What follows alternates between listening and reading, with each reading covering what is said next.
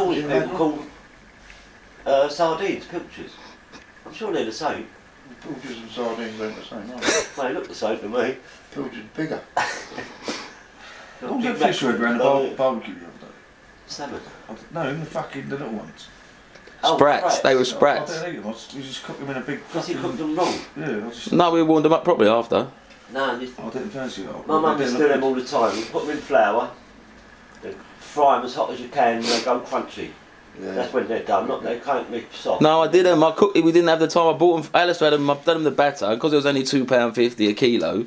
And he fucking tight cunt. And he thought, well, I'll get that for the party. Yeah. And they want to. Everyone, I think, they spent £50. They're £2.50. You'd have been better off cooking. But the thing is, I worked out. No.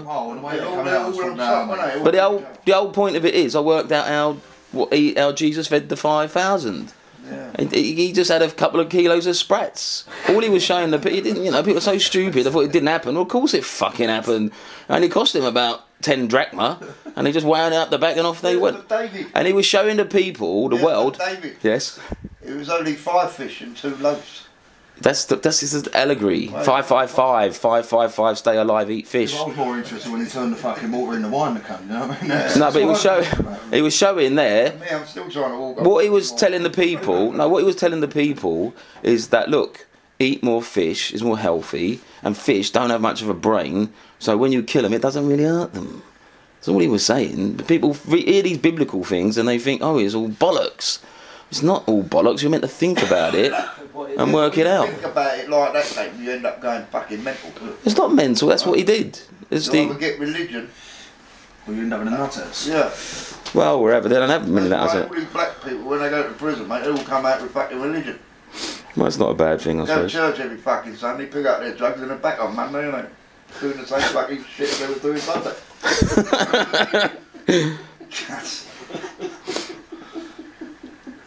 Go around shooting people Monday to Friday and go to church on fucking Sunday. No, but for example, I read the Gospel according to Mark, and it said it. And I was reading the Gospel according to Mark one night, and it had this thing about adult getting divorced and why you should maybe try and make a marriage work and blah blah blah. I thought that was a very good sense. Then it had another thing. It said Jesus come out, he fucking walked in the field and saw a person with a bad spirit, and he fucking went up to the man and he exorcised the bad spirit, and the bad spirit jumped out and went into 500 pigs, and the pigs all ran off and jumped in the sea and drowned. And I thought, what a load of fucking bollocks. It fucking could not have happened. But what he was saying, of course it didn't happen, but what he was saying, because you think about it, the pig flesh is the closest thing to a human flesh in taste. And all he was saying is when you lose your soul, you become like a pig and you just fucking are a pig and you die. Like a swine. That's all. It's common sense, really. Yeah. Rolls off the tongue. Show them pictures of the barbecue, that's what you want. Oh yes, we'll do that now. Okay, I'll have a look at that.